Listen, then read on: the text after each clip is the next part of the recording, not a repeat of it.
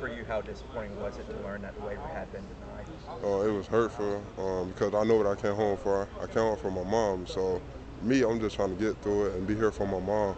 She think it's her fault, but it's not. So I'm continue to be there for my mom and see how things play out. What kind of support have you seen from the program, especially since learning that news? It's been love since I stepped foot on campus. From down here, hometown hero. I love this team.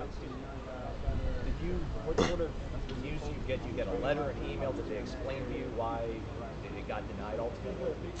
Nah, I don't know if they're trying to prove a point or what, but The coach said, I think he thought you had maybe your best day of camp coming out after. I mean, in the day after you found out the news, I guess. What's that? What was kind of your mentality behind? I mean, I got to bring the same energy even if I'm not going to be able to. it's a team. I got to make the team better. Everything about the team. So I'm just doing whatever I can do to help the team out.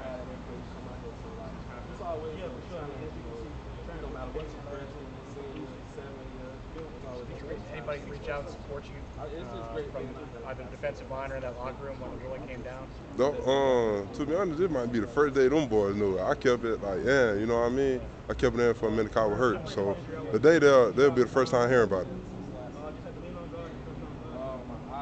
What can you do this fall to get better? Keep working, keep coming out to practice, give them my all. I keep a smile on my face. I'm good.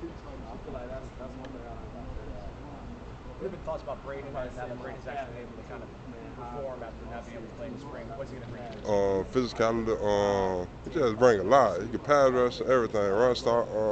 I can learn from them guys, so I'm keep getting better. And learning from them, helping each other out, growing.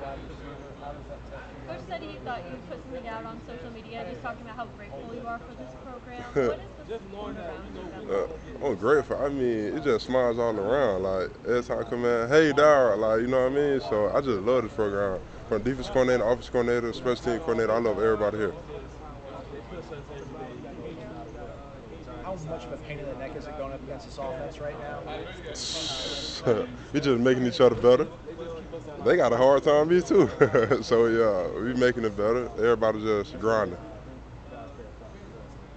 Jeremiah Myers is the guy the coach kind of pointed out having a strong day. I mean, I know if you go up against Jeremiah all that often, but what do you see from him in the offense? Physicality, he don't be able to do it. But I really don't go against it that much, you feel me? But yeah, he don't be able to do it. Yeah.